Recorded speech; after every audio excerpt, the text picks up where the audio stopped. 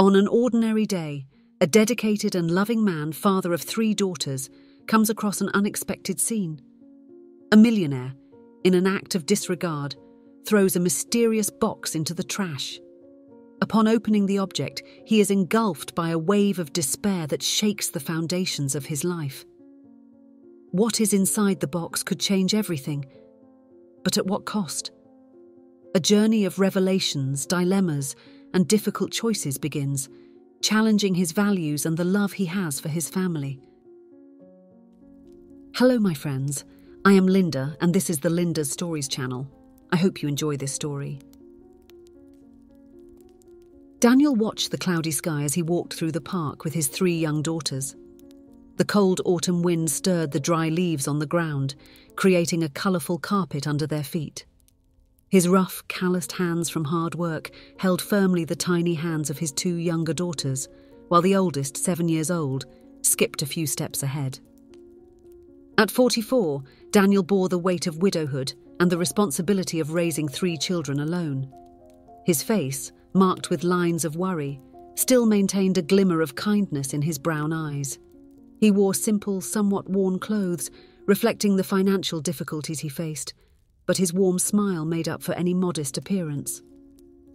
The girls, oblivious to their father's worries, laughed and played. The eldest, Sophia, had her mother's brown hair and Daniel's restless curiosity. The 5-year-old twins, Lily and Rose, were like 2 peas in a pod, with golden curls and blue eyes that reminded one of the sky on sunny days. Daniel watched them with a mix of love and concern. Since his wife's death 2 years ago, he had been juggling 2 jobs to maintain the small apartment where they lived and to ensure his daughters had what they needed. The nights were short, the days long, but the love for his girls kept him strong. While the children ran towards the swings, Daniel sat on a nearby bench, allowing himself a moment of rest. His eyes scanned the park, observing other families, elderly couples walking hand in hand, and young people strolling with their dogs. It was then that something unusual caught his attention. A woman with chic dark sunglasses and well-dressed was approaching a nearby trash can. The jewellery she wore contrasted with the simple park environment, but something about her appearance indicated that something was wrong. With quick and stealthy movements, she deposited a cardboard box in the trash can and hurriedly walked away. Intrigued, Daniel stood up. Something about that scene disturbed him. He called his daughters, asking them to stay close to the bench, and walked towards the trash can. As he approached, a faint, almost imperceptible sound made his heart race. He opened the lid of the trash can and with trembling hands retrieved the box. What he saw inside made his blood run cold. He couldn't believe what he was seeing. It was a baby that seemed to be only a few days old, with pale skin, unclothed, and wrapped in a thin blanket. The child barely moved, with its small eyes closed. Without a second thought, Daniel took the baby in his arms, wrapping it in his own coat. He looked around, desperate, and saw the woman who had left the box quickly walking away. With his heart pounding, he shouted for his daughters to stay where they were and ran after the woman. "Wait! Please stop!" he called, gasping. The woman turned, her eyes wide with fear and surprise. She was an imposing figure, with delicate features and perfectly arranged blonde hair. Her name was Emma, though Daniel did not know it yet. "What do you want?" she asked, her voice trembling slightly. Daniel, still holding the baby, replied, "This baby. Why did you abandon him? He needs help." Emma looked around nervously, as if she feared being watched. Her expression changed from fear to anger. "That's none of your business," she hissed. "If you tell anyone, I will end your life and the baby's." The threat took Daniel by surprise. He stepped back, instinctively protecting the child in his arms. Emma seized the moment to turn and run, quickly disappearing among the trees in the park. Daniel was paralyzed for a few seconds, his heart pounding in his chest. The reality of the situation hit him like a punch. He had an abandoned baby in his arms and had been threatened by a stranger. Fear and confusion battled against his sense of duty and compassion. Quickly returning to where his daughters were waiting, Daniel tried to stay calm. The girls looked curiously at the small bundle in his arms. "Daddy, what is that?" asked Sophia, her eyes wide with curiosity. Daniel took a deep breath. "It's a baby who needs our help, sweetheart. Let's go home now, all right?" The walk back to the apartment was tense. Daniel held the baby with one arm and guided his daughters with the other, his mind racing with thoughts about what to do. Once they arrived home, he quickly improvised a crib with a drawer lined with soft blankets. As the girls watched in fascination, Daniel carefully cleaned and warmed the baby. It was a boy, he noted, probably only a few days old. The child began to cry softly, a sound that was both a relief and a reminder of the gravity of the situation. "Daddy, can we keep him?" asked Lily, her blue eyes shining with hope. Daniel smiled sadly. "No, my dear. This baby has a family somewhere that must be looking for him." With a small spoon, Daniel fed the baby warm milk, his heart tight with a mix of worry and determination. Emma's threat echoed in his mind, a persistent echo that would not leave him in peace. He knew he couldn't ignore what had happened. The baby needed medical care and, more importantly, protection. After putting his daughters to sleep, Daniel stayed awake, watching the small being sleeping next to him. He debated with himself, fighting against the fear that paralyzed him. The right decision seemed obvious, but the consequences terrified him. What if the threat was real? What if, by taking action, he put his own daughters in danger? The hours dragged on, and the silence of the apartment was interrupted only by the soft murmurs of the baby. Daniel watched the child sleep, so fragile and defenseless, and couldn't help but remember the love he felt when his own daughters were born. How could someone abandon a being so small and vulnerable?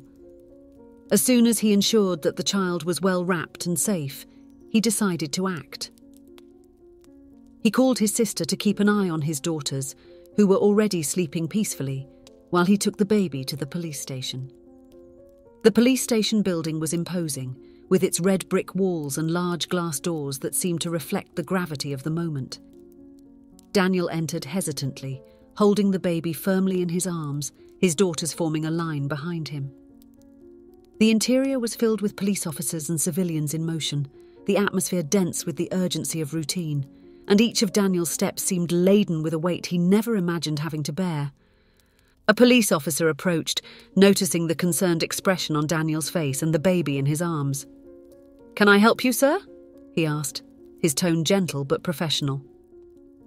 Daniel took a deep breath and began to tell his story. He spoke about the park, the well-dressed woman, the box in the trash can. His voice trembled as he described the baby he found, almost frozen and hungry. The officer listened attentively, taking notes and occasionally casting worried glances at the child. As Daniel spoke, the movement in the police station seemed to slow down. Other officers approached, listening to the extraordinary story. The officer was about to ask more questions when the police station door suddenly opened. A man entered, his face a mask of anguish and despair. He looked around frantically until his eyes rested on the baby in Daniel's arms. "My son!" he shouted, running towards them. The police officer quickly positioned himself between the man and Daniel, asking for calm. The newcomer, panting and with tears in his eyes, introduced himself as Josh, Emma's husband. "Please," Josh implored. "This is my son. My wife. She's not well. She suffers from postpartum depression. I didn't imagine she would do something like this." The revelation hit the room like a bomb. Daniel looked at Josh, seeing not an enemy, but a man devastated by pain and worry. The police officer asked everyone to calm down and suggested they move to a more private room to discuss the situation. In the hours that followed, the full story came to light. Emma, a successful businesswoman, had faced a difficult pregnancy and a complicated delivery. What should have been a moment of joy turned into a nightmare of anxiety and depression. Unable to cope with the pressure and expectations of motherhood, she had spiraled downward, culminating in the terrible act of abandoning her child. Josh, with tears in his eyes, explained how he had desperately searched for Emma and the baby over the past 24 hours. He had no idea his wife had reached this point, and the guilt consumed him. Daniel listened silently, his heart heavy with the complexity of the situation. He looked at the baby in his arms, now sleeping peacefully, unaware of the drama surrounding him. The police officer, after hearing all sides of the story, suggested a plan of action. Emma would need immediate professional help, and the baby should be examined by doctors. Josh readily agreed, grateful for any guidance during that moment of crisis. While the procedures were being discussed, Daniel found himself reflecting on his own journey as a father, the loss of his wife, the daily struggles to raise his daughters alone, the moments of doubt and fear. He looked at Josh and saw a reflection of himself, a father struggling to keep his family together amidst the chaos. With kindness, Daniel approached Josh. "I know we don't know each other," he said softly, "but if you need someone to talk to, I'm here. Being a father isn't easy, especially when we face unexpected challenges." Josh looked at Daniel with gratitude, his eyes welling up. "Thank you," he whispered. "You saved my son. I can never thank you enough." There were more things behind what had happened. In the months following the baby's birth, Emma and Josh entered a cycle of anxiety and guilt. Emma, once outgoing, felt isolated and overwhelmed by emotional darkness. Josh tried to be strong, but the pressure of keeping up appearances while dealing with the disillusionment of parenthood left him exhausted.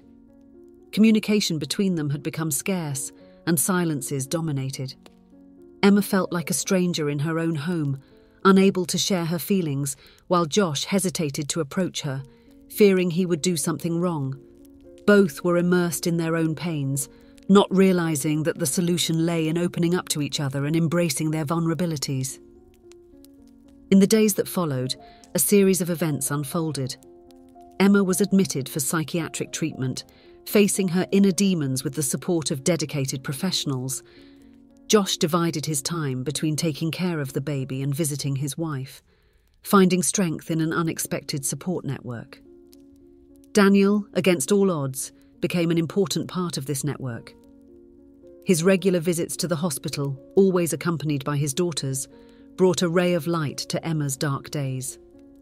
The girls, with their innocence and contagious joy, managed to elicit shy smiles from Emma, even in the most challenging moments. As the weeks passed, a gradual transformation occurred.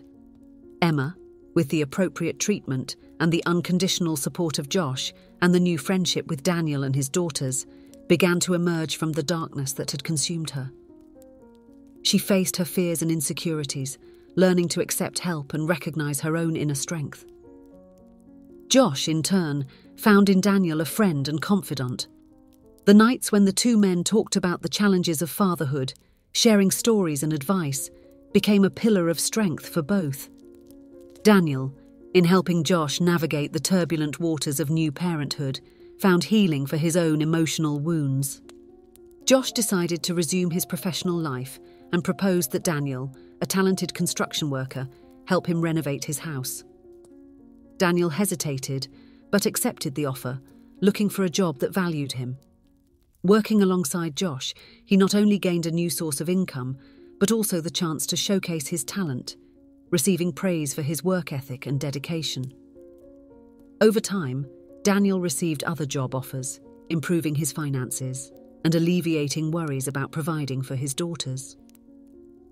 Daniel's daughters became constant figures in the baby's life, whom they affectionately nicknamed Little Miracle. Sophia, Lily and Rose took on the role of protective older sisters, filling the baby's days with laughter and love. As the months passed, the story of that morning in the park became a turning point in the lives of everyone involved. Emma, after completing her treatment, returned home, facing the challenge of rebuilding her bond with her son and mending her marriage. Every small progress was celebrated, and every obstacle was overcome together. Daniel, observing the transformation of the family that he inadvertently helped save, felt a change within himself. The pain of losing his wife, although still present, no longer consumed him. He found new strength and purpose, not just as a father to his daughters, but as a friend and supporter to others facing their own battles. On a sunny afternoon, nearly a year after that fateful day in the park, the two families gathered for a picnic. The contrast with the cloudy day when it all began could not have been greater. Emma, now stronger and more confident, held her son in her arms, her eyes shining with maternal love. Josh, by her side, radiated pride and gratitude. Daniel watched the scene with his daughters, his heart full of a quiet joy. Sophia, always the most observant, tugged on his shirt sleeve. "Daddy," she said softly, "you did a very good thing, didn't you?" Daniel smiled, hugging his daughter. "We all did, sweetheart," he replied. "Sometimes helping someone is the best way to help ourselves." As the children ran and played, the adults reflected on the journey that brought them there. Emma, with tears in her eyes, expressed her gratitude to Daniel. "You didn't just save my son," she said. "You saved us all." Josh nodded in agreement. "You showed us the true meaning of compassion and strength," he added. Daniel, emotional, looked at the gathered group. His family expanded in a way he could never have imagined. "We are all stronger together," he said simply. As the sun began to set, painting the sky with hues of orange and pink, the two families remained united, a living testament to the power of compassion, resilience, and unconditional love. The little miracle, now a laughing and healthy baby, was the centre of attention, a constant reminder of how life can flourish even under the most improbable circumstances. In that moment, under the evening sky, everyone understood that true families are not just those bonded by blood, but also those forged through adversity, understanding, and mutual support. The journey that began with an act of desperation had transformed into a story of redemption, healing, and renewed love. And so, as the shadows lengthened and the first stars appeared in the sky, Daniel looked at his daughters, at Josh and Emma, and at the baby who had changed everyone's lives. He smiled, knowing that no matter what the future held, they would face it together, stronger because of the lessons learned and the unbreakable bond they had formed. The final lesson was clear: even in the darkest moments there is always hope. And sometimes, it is in the simplest acts of kindness and courage that we find the strength to start over, to heal, and to grow. Their story was a testament to the transformative power of love, compassion, and the second chances that everyone deserves. If you enjoyed, please give it a like and subscribe to the channel. Leave a comment with a number from 1 to 5 to let us know how much you liked the story. Also, watch the video that is currently on your screen. See you soon.